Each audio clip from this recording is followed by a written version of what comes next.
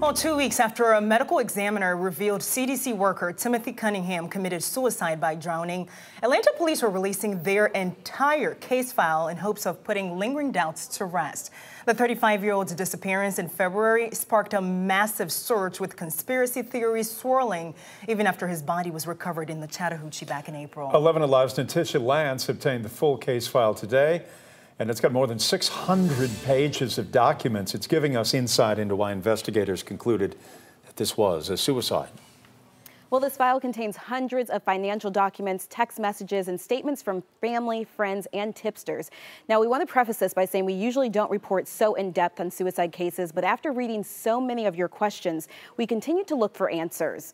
The case file shows a man dealing with issues both personally and professionally. Statements from a number of Tim Cunningham's friends and family say he seemed confused and paranoid in the days leading up to his disappearance. Both his sister and a best friend say Tim wanted to start dating again, but may have suffered a recent rejection that also coincided with a passed-over promotion at work.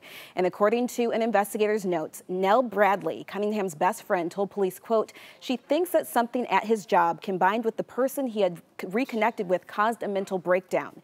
She said that Tim had a similar breakdown back in 2010 as well. And I reached out to Tim's parents about the release of the file. Their response was just that they want to, quote, Tim to rest in peace. Now, there's a lot of information within these pages, as you can imagine, 600 pages, and we'll be digging deeper for our report tonight on the late feed at 11. If you have more questions, then post them on 11 Alive's Facebook page, and we will do our very best to answer some of them tonight. Letitia, we will see you at 11 o'clock tonight. Thank you. You bet. In an NBC exclusive